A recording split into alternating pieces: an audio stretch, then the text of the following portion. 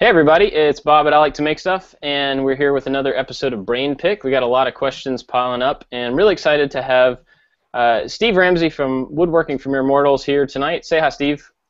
Hey Bob, how you doing? I'm doing great. Thanks for being on, man. Yeah, it's good to see you again. Bob and I met each other at North Carolina at the Woodworking in America show, and it was a lot of fun. Got to meet like all of us at one place. So. Yeah, it was really crazy to meet that many people that now I'm friends with, you know. I know, it was overwhelming. I was shaking so many hands, you know. I was like, I'm sure I'm going to come home sick from all of this. But did you come home sick? No. Oh, that's good. No, I have sort of a germaphobe in a way. Not too bad. I'm not like Howie Mandel, but in a little bit. I wash my hands a lot. So you spent the rest of that night in North Carolina just scrubbing. Well, we got a lot of questions. I want to get going so that we don't run out of time because I have a feeling there's going to be a lot of them. Good. And there was one that is, I think it's really important, and I think we need to just take care of it right out of the gate. It's from Colby. Steve, can you post the banana nut bread recipe you talked about in your last video? Well, actually, that banana recipe is online. It's over on Anna's channel, and because she's the one who has that recipe. But it's a really easy recipe. I've never made banana bread before. So. Cool. Well, now we know. Yeah. All right. Well, that's it for tonight. Thanks for. Yeah. Thanks, everybody. Drive safely. All right, we got one from Nick Ferry here. Did you ever imagine that you'd achieve the amount of success that you have on YouTube, and did you ever give thought to how many lives you've been a part of in the woodworking world? No and yes. The first part, I never expected what I'm doing to just balloon out into something so big. But on the second part, that's the most humbling part about what I do is when I hear from so many people who tell me, wow, you know, I got into woodworking or I started building things and just because of some of the videos I saw of yours. And it took me a while to kind of realize that, hey, I'm kind of like having an impact on people. And now it's sort of it's a good feeling, but it makes me like uncomfortable in a little sense. You know, it's like, well, I'm just a guy in a garage just making things. But that's kind of the case with everybody. I mean, no matter what you're doing, no matter what scale it is, no matter how many people see it, you know, probably whatever it is you're doing will have that effect on somebody, and right. That's pretty awesome, you know. Yeah, no, it's great. I mean, obviously the scale that you're reaching people is fantastic, but I think even people with small channels can probably still have, you know, an impact on somebody else's creativity, somebody else being motivated to try to do something. So yeah, it's really not all about. It's not about how many people you reach. It's more about the quality of impact you have on the people that you do reach, and really being able to produce quality content. And I think that's why people watch so many different woodworking shows on YouTube now, is because there's such variety. That's a good point. Here's another one for Steve. We've watched you build small crafts and also furniture pieces. If you take away YouTube and the website, just you and your shop, would you still build both crafts and furniture, or go to one or the other? I would probably build a lot more complex projects. My wife's been wanting me to build a sewing cabinet for a couple of years now, and it's just with the show, it's really hard for me to get more involved in those longer projects now. Do you think, is that holding you back, do you think? Well, I just don't have the time to do it, you know, because that's not really the format of my show. The format of my show is really simple and quick projects, although I am surprised that a lot of times some of those bigger projects I can present those in a short time period on video. And it's just a matter of having the time to actually build the project itself. I think coming up in the new year, one of my furniture projects is going to be a dining room table. I still think I can probably get that in under the 8-minute mark on a video, though. Yeah, I could see that with being. I mean, it's a self-imposed limit, kind of, but right. I could see that probably, you know, being frustrating over time. You know, wanting to be able to do something bigger, and it just doesn't fit the format. Right. Here's one from Joel Crawford. No, hey Joel. Steve, can you tell us how the whole H&G home garden channel came about with that crazy Red Wings fan. Basically, I just wanted to start expanding the For Mere Mortals network into other things, and I knew that, and I still have plans to even expand it more, but I knew that this isn't something I have the time to do myself, so I'd have to start bringing in other people to do it. And I hope to be adding some gardening shows to that channel soon, and other home and garden kind of stuff. Nothing specific you want to expand on?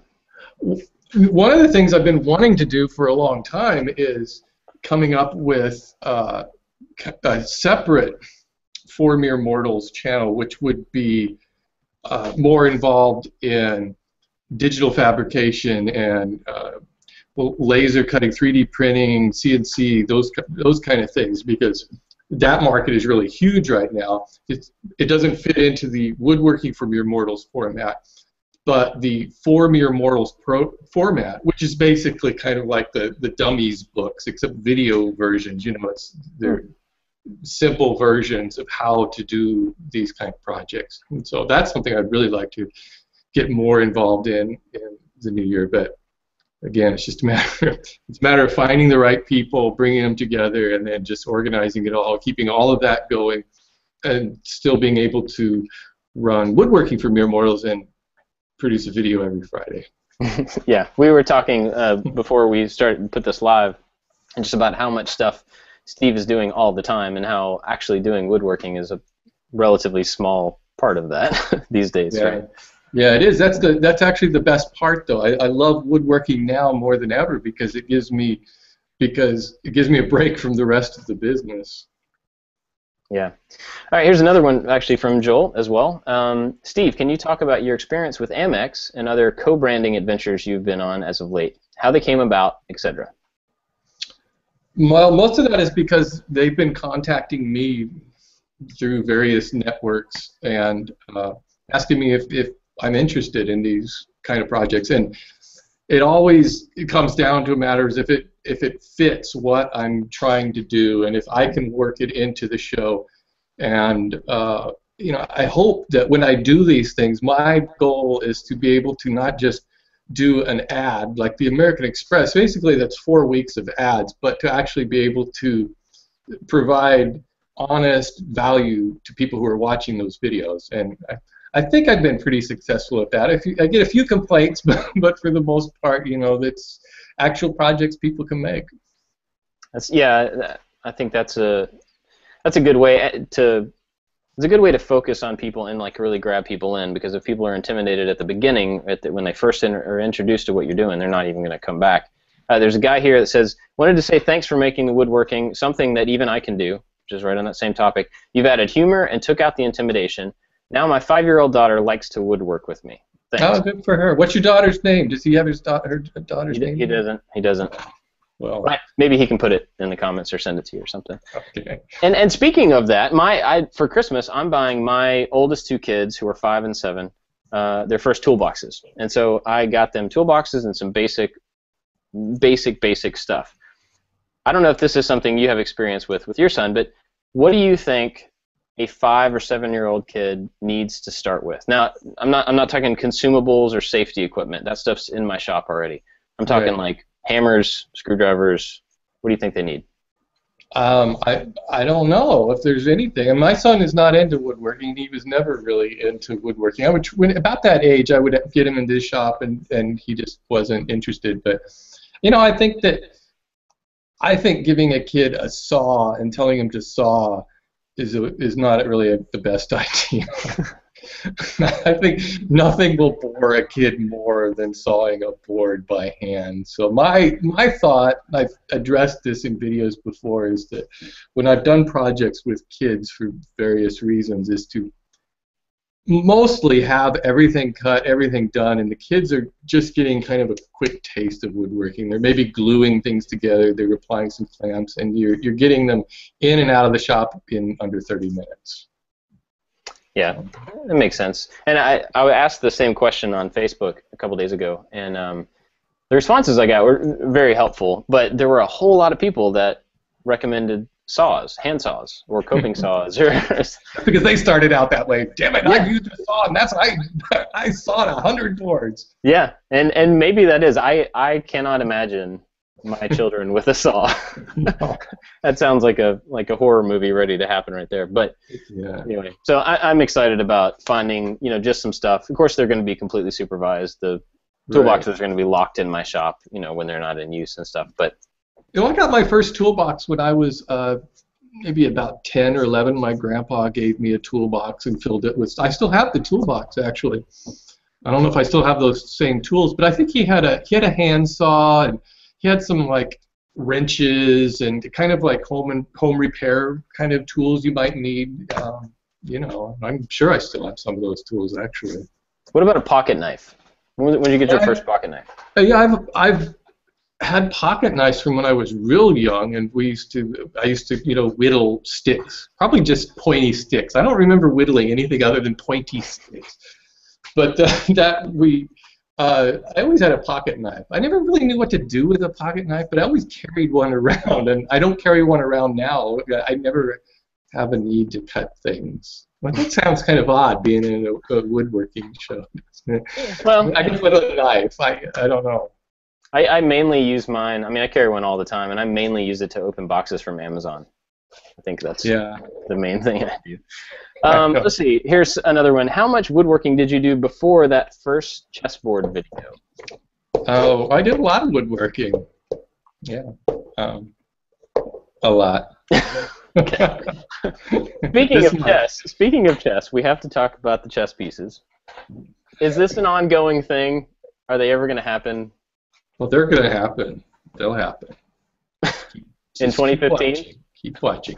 Oh, that's how you're getting people to hang out. Can't make any promises, but they may happen in 2015, If ever I had to say there was the biggest mistake I ever made in my show, it was on my very first video. At the very end of it, I said, well, obviously my next project has got to be to make chess pieces. And how many videos ago was that? Well, I don't know, but it's like 6-7 years later now. Oh, gosh. Wow. Yeah, but I had a guy send me a chess set, our chess pieces, and oh man, they are so nice. And to talk about the chess pieces just a little bit, let's get serious here, can we? Yes. I think that the problem for me is that I have such little patience, and the thought of making, especially the pawns, there's 16 pawns, and they all have to be the same, and I think that's what's holding me back, because I have a kind of a short attention span, and I like everything to just I do a project and move on. I rarely make a project twice, and to make all those chess pieces, just I don't know. Someday I'll do it. I think you could. I mean, obviously you do what you want, but I think you could probably stylize them in a way that would make it more interesting to do, but still get the same idea across. Rather than them being identical, they could have a common trait or something, the height or something. So now we can expect that in January. I think we got that worked out.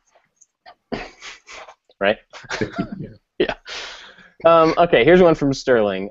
Steve, do you ever want to just put the camera down and build something just for fun, and what would your dream project build be? No, I can't put the camera down. It's just always attached to me. Sometimes I would like to just build some projects without shooting video of it. What would my dream project be? I don't have a dream project. Earlier this year I would have said a TARDIS, but I made the TARDIS. So you're done. Yeah. Well, I think Millennium Falcon might be the next thing then. You might. Yeah, I don't really plan anything ahead, so I'm not really sure. Other than I mentioned I need to make a dining room table, but that's about it. I didn't know what I was going to make this week's project until today, because I was doing the American Express thing, and that was so much work trying to get all that together. This is what I'm making. They're New Year's noise makers. Every year I make a New Year's noise maker. So this will be my final video of the year. So I'm making a couple different kinds. Nice. Awesome. Here's one from Lynn over at Darwin Over. Hey guys, Bob, since you've done some Arduino stuff, any plans to incorporate more of that? And Steve, do you have any experience with software or electronics? I'll give you a break from talking for a minute and I'll answer my part. Yes, I do plan on doing some more Arduino stuff. I don't have anything specific planned, but it's something I'm really interested in. That and Raspberry Pi. I have a lot of really loose ideas for both of those platforms that I want to start to pursue. But my biggest problem is I have 100% more ideas than I have time. So it's just really hard for me to nail those down into a schedule. And people already are a little aggravated with how long it takes me to get a video out. So, that's just my situation at the moment. So what about you, Steve? Do you have any experience with software or electronics?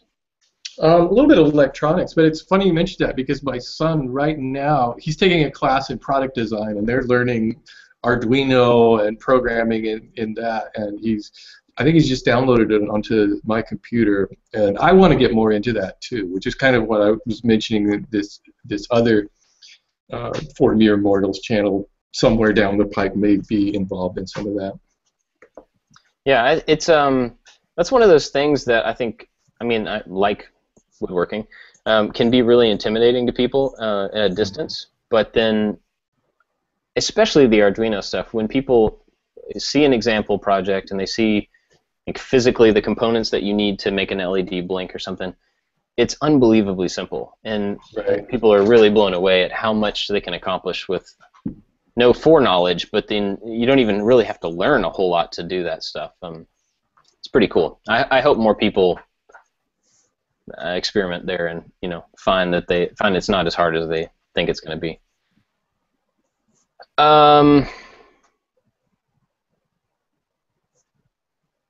Let's see here. Oh, Steve, can you and Nick Offerman do a comedic woodworking video together? You live pretty close to one another, and you're both funny. I don't know Nick, so yeah, I would, sure. Okay. I have to see if we can get you and Nick hooked up. I don't know if he's that close. I think he's in LA, probably. That's like a 6-hour drive. Let's see. The thing keeps jumping around, so I apologize for the dead space here. Steve, Spanky or Alfalfa? Oh, neither one. Yeah. Mickey Daniels. So I'll throw in an obscure one. Gotcha. All right, here's another one. Who will win in a car race, Bob or Steve? Probably Bob, because I have a 1976 pickup truck. I think if I had the opportunity to have your truck, I probably would, but I don't. So I think my car would probably outrun your truck. Although, that doesn't mean you could be a crazy driver in a truck, for all we know. So let's see here. Hey, Steve, big fan of you. Since you're so busy and have so many ideas for channels and projects, have you ever thought about having a helper or apprentice? Yes, I would like to do that. I'm thinking about that. Do you think that would be an on-camera person? Not for Woodworking for Mere Mortals, maybe for the other shows, definitely. The other shows will definitely feature other talent, not me. Right. I know a few people that have someone that work in their shop, obviously there's like assistants and stuff, but then other people that actually help them execute things within the shop, but they're not really on camera. Yeah, no, I don't see the appeal of having somebody else working at what I do, because really most of the time it's just kind of boring in my shop. I just trying to figure out what's the next shot's going to be and then shoot it. And the projects are simple enough that I don't really need help with them. Right. Here's a good one. Did you start making videos because you loved woodworking so much, or did you have an interest in both woodworking and videography?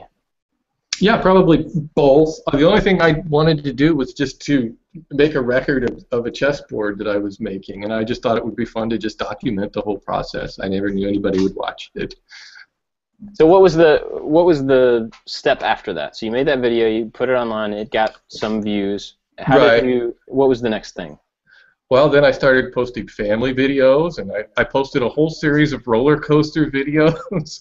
I didn't know what my channel was. It was just a channel. You know, it was kind of the early days of YouTube, and so now everybody starts a channel knowing exactly what they want to do with the channel, and it was just a fun channel. I put like I made like a Christmas video to send to the family, you know, and that sort of thing was on that channel. And half of my videos were roller coaster point of view videos because my son and I were involved in the American Coaster Enthusiast, and we would go all over riding roller coasters, every roller coaster in California and everywhere, and post those online. But then it was at one point that I was getting more and more people watching the woodworking videos that I was doing and commenting on those.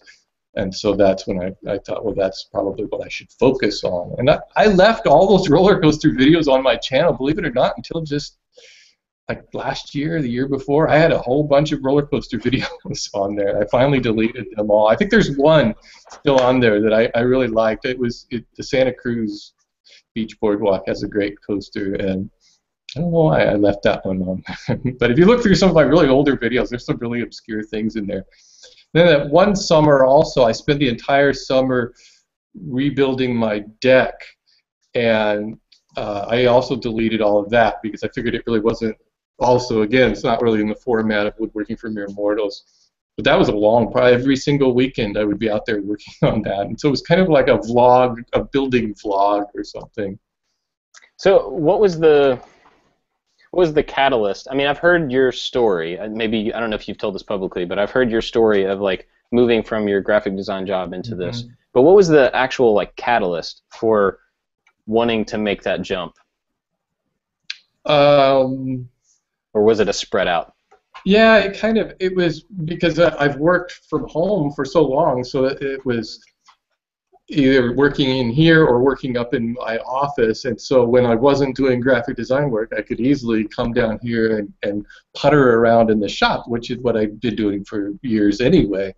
And then it just became a point where I was earning more income doing woodworking videos than I was making brochures. So it was a balance. At that one point, I had to figure, okay, if I really want to make this a go, I can't be spending time dealing with clients who need trade show exhibits and those sort of things. So I had to just make that jump. It wasn't too hard of a jump, really, because it was more of a transition. Right. Here's one. Whoa, it just jumped around again. I'll take this one. Nobody wants to see my ugly mug. Do you think anyone would be interested in a YouTube video with narration only? That's from Mark. Mark, I think so. I think I've said this before to other people. I think no matter how you want to go about making a video, and no matter what it's about, no matter your technique, I think there will be an audience. You will find an audience. It may take a little while, and you may have trouble, initially getting people to watch it, but I think there's an audience out there for just about everything. So if that's the way that you can make a video, something that you care about and you can do a good job at, I think you should do that. So don't let and you're probably not as ugly as you think also. So let's see here. Steve, do you have any plans to learn any new techniques like dovetail joinery, mortise and tenon joinery, or maybe wood carving with chisels, not CNC? Out of all of those, wood carving I would like to do. I've never tried any serious wood carving. I've done some little bits of wood carving. Dovetails and all those joints, I've done all those joints before, but for the show, that's not, again, it's not really within the format of the show. I did have a dovetail jig for my router, and that's the worst purchase I ever made. I think I used it like 3 times, and it was, I always forgot how to do it. Every time I had to go through this learning curve of how to read the manual, and you have to test it. And if you're going to make dovetail joints, I think it's just going to be, it's one of those things that's probably way faster and easier just to learn how to do it by hand. Yeah, I've talked to a few people who have used those jigs, and it sounds like they're just a nightmare. I've never done a dovetail. Yeah. I have no reason to, but they don't sound fun. Yeah, I mean, a dovetail is really just, mostly it's just an exercise for the woodworker himself, because there's plenty of other ways to make joints that are just as strong, and so it's just, it's really about the woodworking then rather than the project itself. Right. Well, since carving is one of the things you want to do, I think chess pieces would be a good thing to carve. Sorry, people are asking me. I have to keep pushing on it. There's somebody on here that wants me to try to get you to commit to a date. So a date of chess pieces, not a date like dinner. Oh, I thought he wanted to go out on a date. Call me later. So, Steve, I found your videos when I did a Google search for woodworking, and I watched every one of your videos, and the thing jumped around again, and fell in love with woodworking. Now, my 4-year-old granddaughter, Aaliyah, loves to spend time with me in the shop. Thanks for everything you do. You're welcome. I love hearing stories like that, really. Yeah, that stuff's pretty awesome. For both, did you ever try to do a project that would be more than 1 week?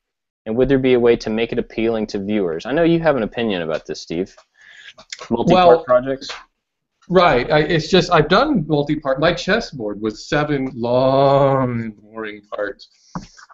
Some people like that, but I do this for a living, and so I really have to look at the numbers. And for me, for most people, if you post long multi-part series of videos, you won't get the numbers of viewers that you really need to make it a business. If you're doing making videos just for the sheer fun of making videos, go for it. You know, I think that's a great thing to do. It kind of makes sense. I mean, that was my attitude when I did the chessboard. All I want to do is just document what I'm doing. I don't know why, but I just want to document it all, and you know. So no, I probably won't be making multi-part series for this show. Gotcha.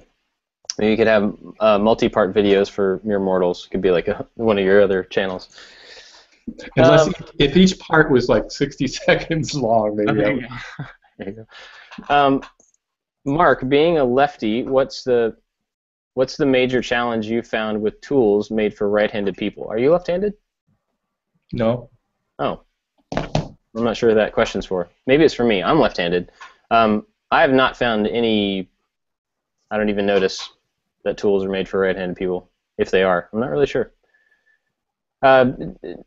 Steve, you've definitely tapped into something that begs for an audience on a national level. Do you think eventually you'll make your own coffin out of pallet wood? My own coffin out of pallet wood? Well, maybe. Sure, why not? Okay. I think he does. It's a joke, but you definitely have tapped into something that has grown to a really big level. Is there another platform? I don't want to say TV because I don't know if that's of interest, but is there another non-YouTube thing that you could see what you're doing? I keep my eyes open for anything that might come up. Certainly, right now I'm able to. When he mentioned having a national audience, well, I have an international audience now, and I can reach people all over the world, which is something you really can't do that easily on television. So I don't know. I like doing what I do. I like to just come into my shop in the morning with a cup of coffee and nobody else is around and just shoot. Yeah, I think having that freedom to be able to do whatever you want, whenever you want. I mean, it's like, you know, running your own business of any kind. There's the drawback, there's the hassle and the risk involved with it, but at the same time, you're totally in control and you can take it any way that you want it. And I think that's worth a lot more than the risk. Right. And I also should say that I'm totally in control, but that's all tempered by audience expectations. So, you know, it's one thing to just say, well, I'm going to just do whatever I want, but it doesn't fit with the format, and if it's not going to be something that people are going to watch and people are going to want to build themselves, then I won't do it. So there's constraints within that. Yeah, that makes sense. So this one's for both of us. What's the worst project you have ever made? Wow. Probably there's two that come to mind. One of them was a few years ago. I made this little flippy toy, and I just couldn't get it to work. And I posted the video, and I asked people to fix it for me, and they did, and I never revisited that. And the second one was last year. Around the same time, I made a xylophone, this little toy xylophone, which was a nightmare. It was last year's nightmare project. Was that xylophone? I could not. It was hard to get it tuned. It was hard to get figure out how to put the keys on correctly, and so yeah, those would be two that come to mind. I think for me, luckily I didn't make a video of it. It was before I was making videos, but I've done built-in cabinetry before in our living room, this huge built-in thing. And in our downstairs we had a fireplace, and there was some nasty old cabinets on both sides that were built in, and I tore them out, and I went to build these new cabinets in, and I measured everything and built these. I mean, these things were 4 feet across, 6 feet tall, and got them up there to push them in, and didn't account for the variation in the brick that was going up the sides. And so I ended up with these huge boxes that were all glued and nailed together and everything, and they were, about 1/8 of an inch too wide in both directions and too tall, and it was a nightmare. And I ended up having to take these things apart, both of them, redo them, put them back in, and then fill the gaps, and it would have been horrible if I had made a video of that. I always find it's a whole different mindset when I'm building things for the house. I built a mantle for our fireplace and things like that. That it's a totally different mindset from woodworking, because woodworking, even though I don't get that precise and accurate, houses are nowhere near accurate. Walls are never square, and the floors are off, and so you really have to think about things differently when you build, built-ins for the house. Yeah.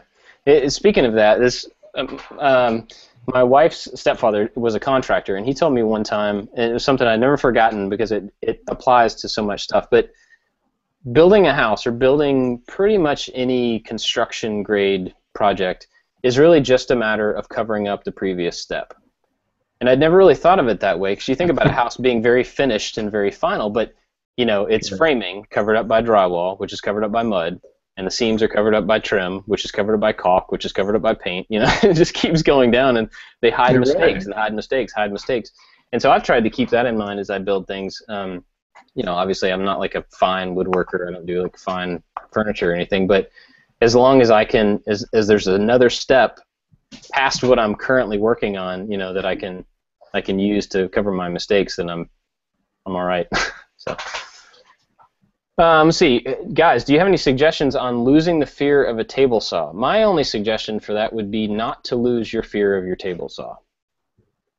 I think it's super easy for people who use, especially that, but any kind of tool, to just get so comfortable and just forget how dangerous they really are. So that would be my suggestion, is maintain a healthy fear of pretty much everything you're doing so that you're on your toes when you're in the shop. Yeah, probably fear isn't the right word. Probably just respect those tools. I don't know if you're really scared, you probably shouldn't be using it. But that's a good point. Probably the main thing with table saws, I think you hear about table saw injuries. I think most table saw injuries are due to kickback. I think lost fingers are a lot rarer than most of us think that they are. But kickback, that happens. It can happen really easily. I think the main thing about table saws, really any tool, the main rule to think about is where are your hands going to be and where is your body going to be positioned before each cut. And if you really take the time to pre-plan how you're going to move, you'll probably feel a lot more confident. That's an excellent response. I can never seem to eloquently describe the difference between woodworking and carpentry. Can you guys take a shot? Don't have a clue. I don't know. I remember Norm Abram. They always called him a master carpenter. Remember on the show, yeah. Master carpenter. And I always thought a carpenter was somebody who built houses. But I don't know. Yeah, that's I guess in my mind I'd always thought of carpentry as structural of some sort. Right. Whether it's like a pergola or a house, but I guess that would be the only thing I could think of between the two, but they're probably pretty interchangeable, I would imagine. When I did the show with Carrie Byron, the American Express deal we did, and it was all scripted, and they said they had me listed on there as, she introduced me as Steve Ramsey, Master Carpenter, and I said, I don't feel comfortable with that at all. Let's not do that. So they changed that. It was the only change they made, but I don't think I'm a master of anything. You could have come up with something really creative to replace it with, though. I think they ended up calling me YouTube Woodworker. So, okay. That's accurate. There you go. Here's another one from Sterling. Will there be another Mega Mimo meetup in Kansas City at WI or another venue? A lot of talk wanting another one. It was a lot of fun. That was. Yeah, I really want to do that again. And I think that I've been giving that some thought about Woodworking in America, and I think I'll probably do it this year. It's in the middle of the country. I'm sure that's why they had it there, so people can come from all directions. But yeah, I'll do another Mega Mimo meetup. Hopefully we can get even more people this time. That was a lot of fun. Yeah, and it was a lot of people. You have to get much bigger space. Yeah. Here's one from Jimmy DeResta. Steve, what are your favorite channels? I'll put you on the spot with that one. I would say Bob Claggett's channel and Jimmy DeResta's channel. Yes, score. Do you have any? What are some? Seriously though, what are some non-woodworking channels? Just. Oh my God, I have tons. I really like Veritasium a lot. I like SciShow. I like Michael Stevens, Vsauce. All three Vsauce shows are great. I think there's excellent content all over YouTube, and I spend a lot of time watching YouTube videos. We have a Chromecast. If you don't have a Chromecast, wow, get a Chromecast. Those things are great, and you just right to your TV from your phone. You can watch YouTube. Yeah. I've found lately that there's so much more that I would like to watch than I actually have time to. Like the time that I am in front of the computer, I'm working on something, and I just every morning I'll look at my subscription list and I'll just put everything in and watch later that I want to watch, and now I've got this ridiculously long watch later video. Right. Yeah. And I watch almost every. I try to subscribe to every woodworking channel that there is, and as those come through my feed. You're right. There's times when it can be daunting, but it's not too hard to manage those. And and so I watch those. I'll admit, if they're longer, I can scrub through them pretty quickly. But I do try to watch as much as I can. Gotcha. Let's see. I was listening instead of looking for the next question, so my apologies. How old were you guys when you first started creating? I guess that means. I don't know if that's videos or just creating stuff. Let's just take creating stuff. How old were you when you started creating, not wood? Oh, my whole life, really, I think a lot of us are just kind of, you're born just wanting to do things. And I just remember as a really little kid building things out of paper and, whatever. What I remember making is I made like laser guns out of tree branches. They looked horrible, but they were laser guns, and I would wrap wire around them. And, yeah, your imagination made them look good. It's kind of the same way as a kid. I mean, my grandfather and my father both had wood shops, and I was always in there, playing with scraps, and so I've just always stuck things together. And then, Legos were a huge part of. They were the fill-in toy. Like, I played with Legos a whole lot, but they were also the fill-in toy for other toys when I didn't have something. So I'm playing Star Wars. I don't have whatever ship. I make it out of Legos, and that becomes the thing. So it's a really good fill-in toy and it's a fantastic toy in general. But let's see here. The new Lego movie? Oh yeah, I love it. Yeah, great. It's really fun. And I have kids, so I get to watch it as many times as I want to, and I feel bad about it. So my kid's 17, and we still saw it like 3 times. We love it. Oh, 3 is nothing. I got you beat by like 20 or so. Bob and Steve, what is your favorite video of your own and favorite videos of other producers? Let's take the first part of that. What's the most satisfying video that you've made? Oh, wow, I really don't know. I can't think of them. Every video I make is, I try to add something special to that video, and I always like the videos, but I wouldn't release them when I publish them, and then I sort of forget about them. They just kind of go down the list. I think, one of the projects was really fun was a marshmallow crossbow that I made, and that, man, a lot of people have made that, and it was just a project that had a lot going for it, and it worked really, really well, and it was just cool, and it was fun, and so that comes to mind. Yeah, I think for me, I think my favorite is probably my Arduino controlled dust collection system, just Oh because yeah. it crossed all of my interests, and Mhm. and it's something that I use every single time I'm in the shop. A lot of the things are furniture or whatever, I use it every once in a while.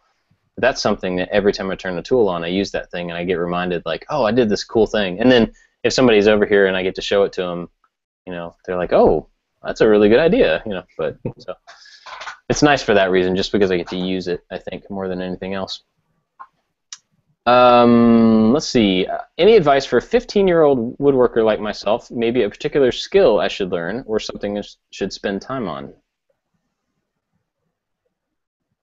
I I don't know. Just start making things. I think a lot of woodworking is just trial and error. Just um, cut some boards, try to put them together, and figure it out. I think that's the appeal of woodworking, is that it's always new. I mean, every project I make has its own set of challenges and thinking that goes into it. And so woodworking is something that is so simple to get the basics and to understand how it all works, but you'll never master it because it's always challenging too. I think that's what's interesting about it.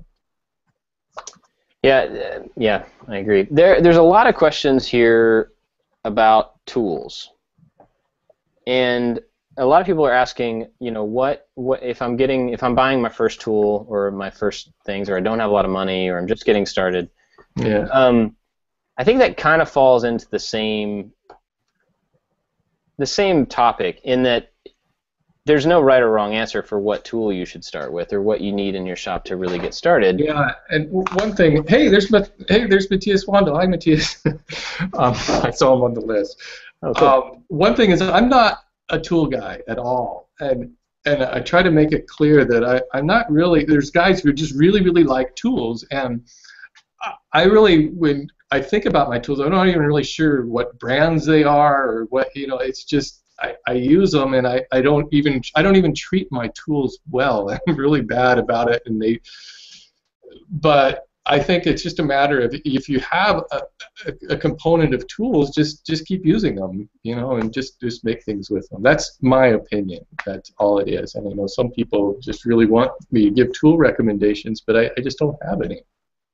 Yeah, and I think you're going to use what you have, no matter what grade it is, or even what specific tool it is. You're going to use what you have, and then there may come a point where you outgrow it and you need to get something better or different or whatever, but you won't know that until you use it. So starting out with the best tool doesn't mean that you're going to have the best tool for you and what you're making and things like that. Let's see. Every time I work in my carport, I keep on saying, it's a garage. That's how bad I like your show. Yeah. Here's another one. Bob, how much money did you put into your MAME video console? I so love that project, and I'm really enjoying your combination of woodworking and electronics. Thanks, Phil. I don't really know exactly how much money I put into it, but I would say under $100. Not very much.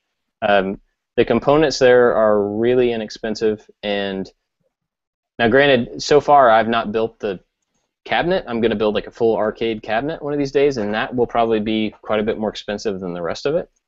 But you can pick up a Raspberry Pi and some buttons for probably a total of $50, $60, and that would get you everything you needed to get rolling. So I would love to see more people do projects like that, that don't take any specific knowledge of something, but you end up with like this really awesome thing in your house that everybody that comes over to your house will be amazed at. Because I know once I have a full-size arcade machine in my living room, my friends are going to really like it, and they're really going to want to play with it. So let's see here. Steve, should I expect bad results for applying shellac over wipe-on teak oil finish? I don't know. I was hoping you knew, because I have no idea. I don't know. Hey, I see Steve Carmichael online.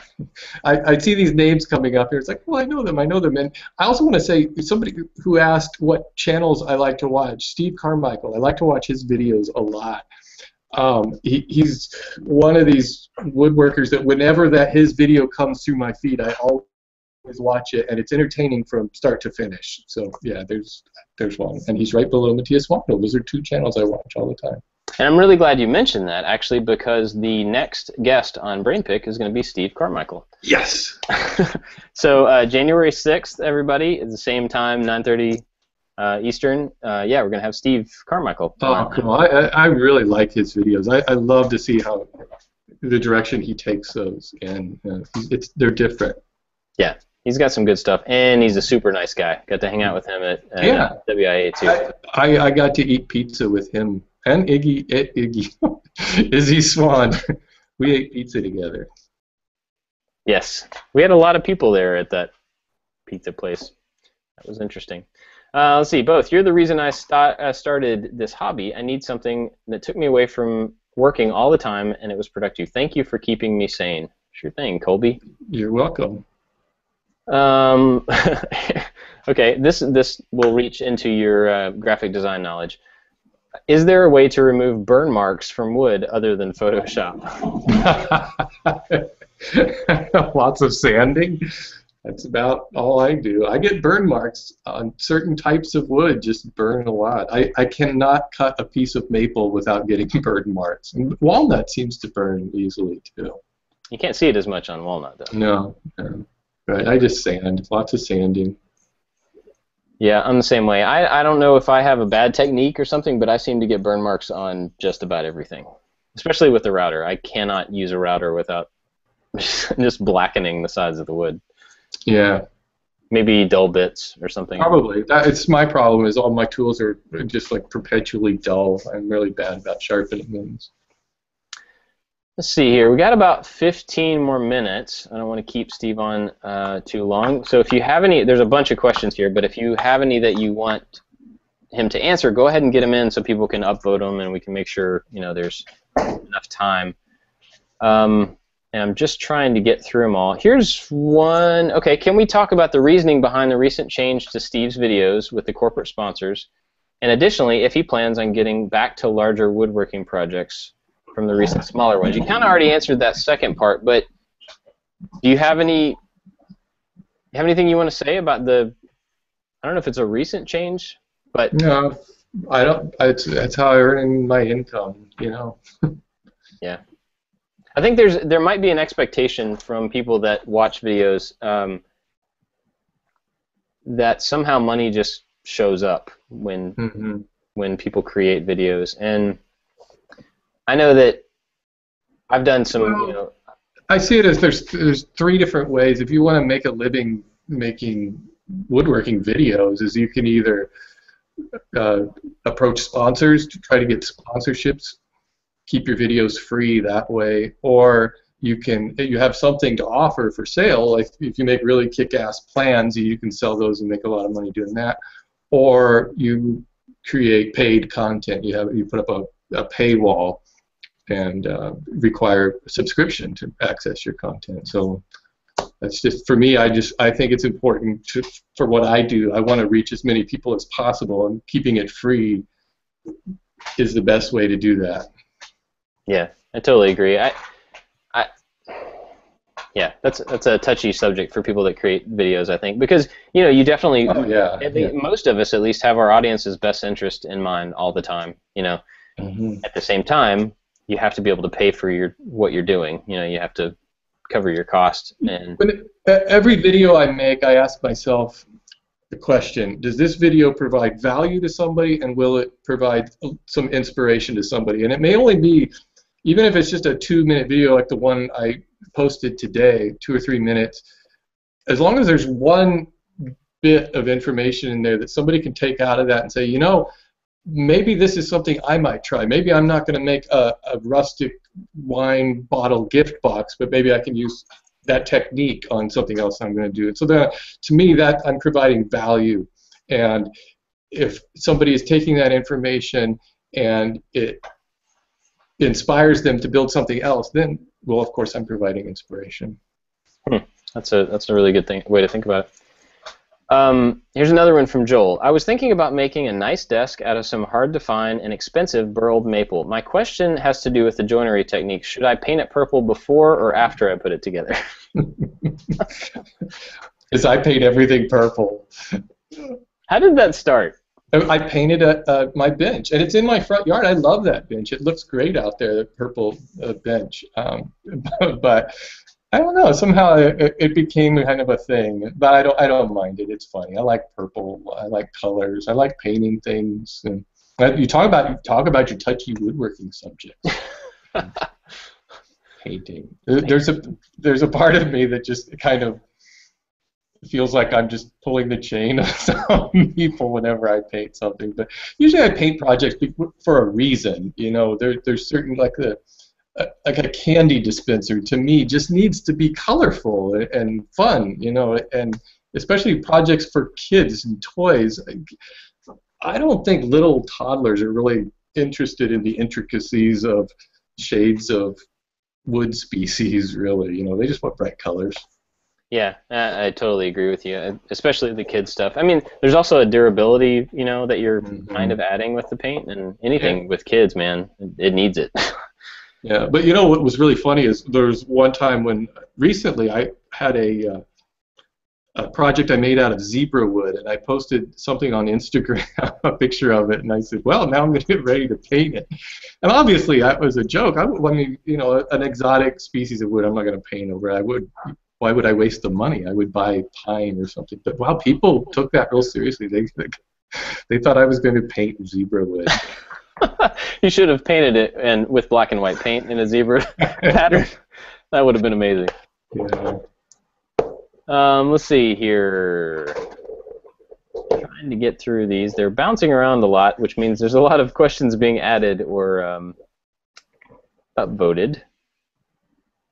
Well, if I could just take just a moment to kind of expand on that, and let's get serious again about painting wood. And it really is, for those of you who may be new to my channel, the whole idea, the whole concept behind woodworking for mere mortals is that I really kind of I want to expand what woodworking is, because I think that for a long time woodworking has been just a narrow focus of what is acceptable and what's not acceptable.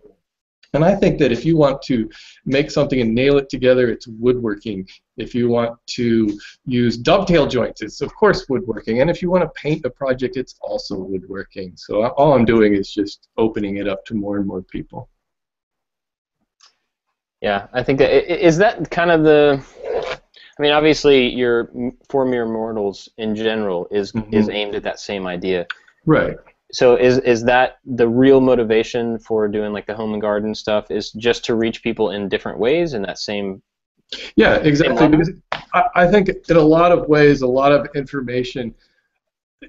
YouTube gave us all a great opportunity to start presenting things in a different way, and it's always funny when you see TV shows try to bring it onto YouTube, and they never quite get it right, because all they're doing is taking the same format, that same set of rules, and then just bringing it down to a shorter format, and it really kind of leaving out that YouTube is more of a two-way street. It's not just one-way information. Let's see here. Questions, I think, are slowing down as we get close to the end here. Here's a good one from David, Drunken Woodworker. Hey, David.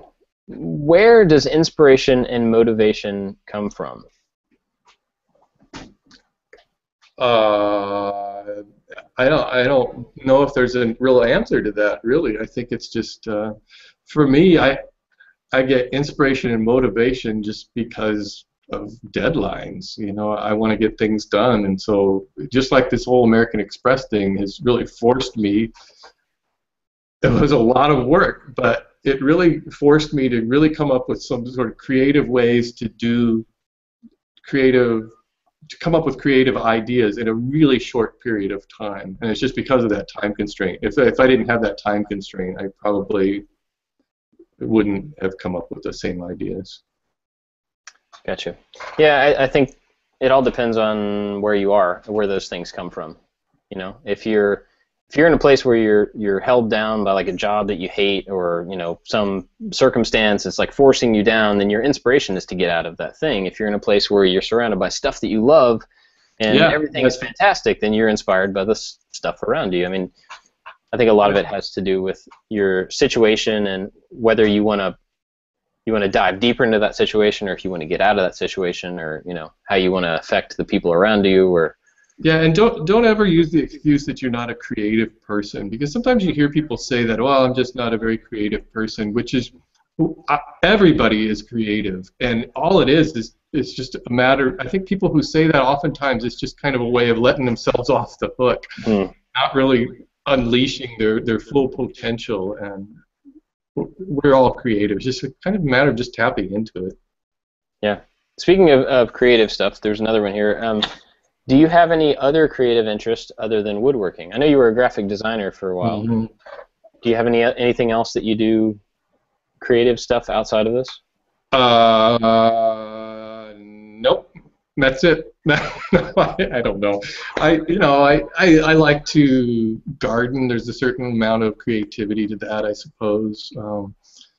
I like I like a lot of trivia and that sort of thing, reading on movies and TV and kind of pop culture stuff a lot. Music, I like music a lot. What are you listening to right now, or these days? Mostly I listen to a lot of modern alternative rock and EDM. I really like EDM a lot because it's a lot different. Variety. I really like Lord right now. Really totally into Lord's music. Nice. That's interesting that you said EDM, because I'm kind of the same way. I think a lot of people have this, well, at least for me, they have this expectation that I like a lot of different types of music, but I think people are surprised when they hear me listening to dubstep or electronic stuff. I love that stuff. I mean, yeah, I do too. It's energetic and it's fun, and it's great listening to in the shop. Yeah, for me it's good motivating background noise. It doesn't keep my attention, but it doesn't bore me either. It's keeps things moving. Let's see. We only got about 3 minutes left. Do you have anything coming up, in this next year that you want to tell people about? Anything you're excited about that you really want to? Yeah, mostly right now. For any of you who don't know, you probably already know that my new website is online. If you just go to formeremortals.net, you'll get to home and garden for mere mortals and woodworking for mere mortals, both those sites. But the main thing that I wanted to do with woodworking for mere mortals is really put the "for" back into woodworking for mere mortals and let all of you be able to post your own pictures. And so far, it's great seeing all of the projects and pictures people are posting on there, and look for that to expand also in being able to post your own how-to projects and plans too. Awesome. That's good. I'm glad to hear that it's taken off and has had a lot of interactivity from people. That's great. Yeah, it's a blast. Do you have any other other than what you just said, do you have like specific long-term growth plans for what you want it to become that it's not already now, that you want to tell anybody about, or is it? Well, I think that the direction you see For Mere Mortals Network going is the direction that I'm taking it. It's taking that whole core idea of bringing building and creating, making of things, and making it for mere mortals, making it for people who are either casually interested in it or are new to these topics, and just presenting it in a fun, short format. Yes, format. Awesome. Well, it is 10:30, and we're going to let Steve go. Steve, thank you so much for doing this. I appreciate it. I know everybody else has appreciated it, and thanks for your time. And keep doing what you're doing, because you are motivating a whole bunch of people like me. Oh, thanks. What we're doing. So thanks, Bob. Thanks for having me on this show. This is a great show you're doing here, and this is an example of one of those ideas that just works. Awesome. Well, thank you very much. So for the next episode, Steve Carmichael is January 6th, And so you guys all be sure to come back for that. And the podcast that I'm doing with Jimmy DiResta and David Picciuto called Making It, we're going to have a new episode out this Friday. So keep an eye out for that. We're having a lot of fun doing that. So thanks again, Steve. Thank you, everybody, for watching and for the questions and for everything. You guys are awesome. Have a Merry Christmas, and we'll see you next time.